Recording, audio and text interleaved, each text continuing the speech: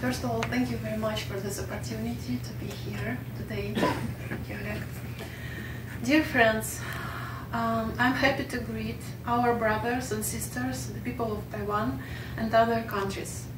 My name is Marina Khankhalaeva and I'm representative of the Buryat Independence Movement, Tusgaar Buryad-Mongolia, and NESA, North Eurasian Solidarity Alliance, a union of the indigenous peoples of Russia. My homeland is Buryatia. It is a beautiful part of the world, located in Siberia, near Mongolia. We take pride in Lake Baikal, the deepest lake in the world, which holds 20% of the planet's freshwater reserves, as you know.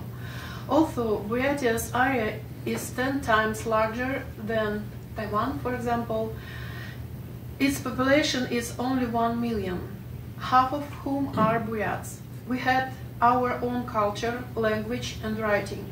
For centuries we protected our rich land and fought against invaders from the Russian Empire, but were outnumbered by the Russians. After centuries of Russification and repression, Buryatia today is a very poor region whose rich resources are exported to Moscow to enrich its rulers and fund its wars, and whose people are dying in these wars.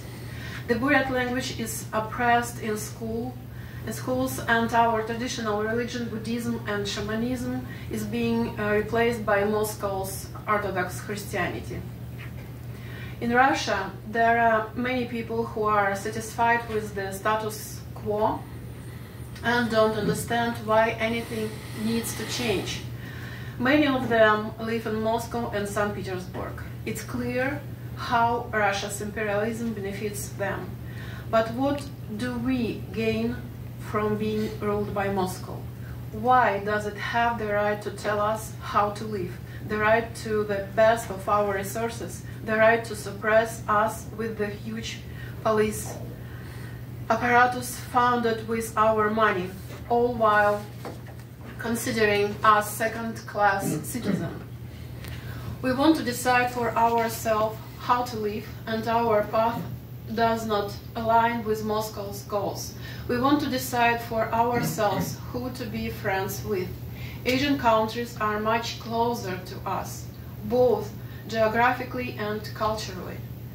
For example, Taipei is 1,000 kilometers closer to Buryatia than Moscow, and Mongolia is 10 times closer. The Russian language has nothing in common with Buryat. Why should we be ruled by Russia? It is just because a few centuries ago the Russian Empire had better weapons? We want to build our lives the way we want.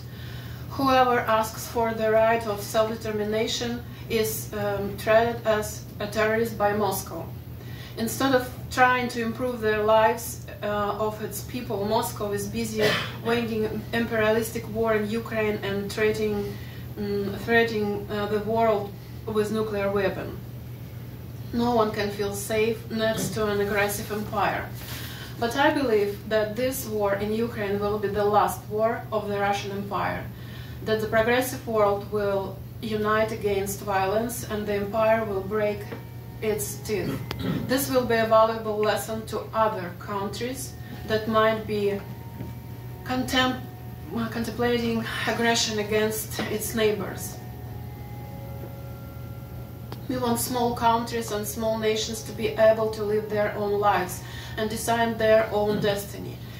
It may be a wealthy life or maybe not, but it will be life with pride and dignity.